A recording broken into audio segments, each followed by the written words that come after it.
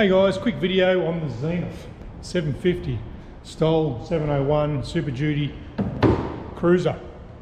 I get a lot of questions, probably one a week. Why does my aircraft roll left? How do you stop the aircraft rolling left?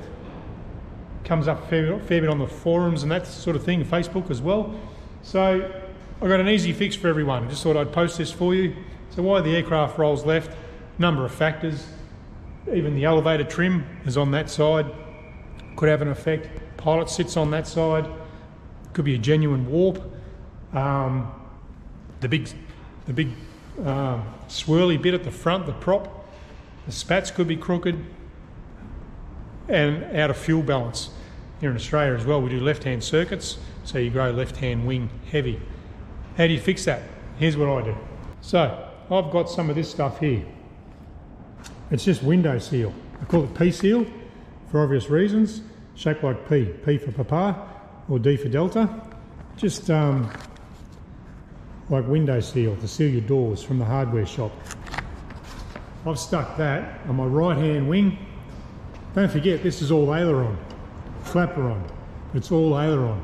Traditional aircraft, it'll be out on the aileron control, but this is your aileron for ease of explanation in here. You can see stuck on a bit of P seal in here. Why is it in there at the root? Because it's in the prop wash. Makes it a little bit more effective. So I've got about 10 inches piece there. You can see a little split.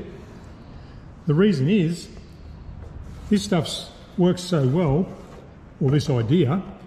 If I go with two people on a long flight, I take off this 4-inch piece and the aircraft will fly straight as well. Well, I just worked that out over time. So going solo all the time, let's call that 14 inches. And that made my aircraft fly straight. So a real quick and easy fix if your aircraft's rolling left or out of trim. Bit of rubber P seal, whack it on there. Enjoy your flying.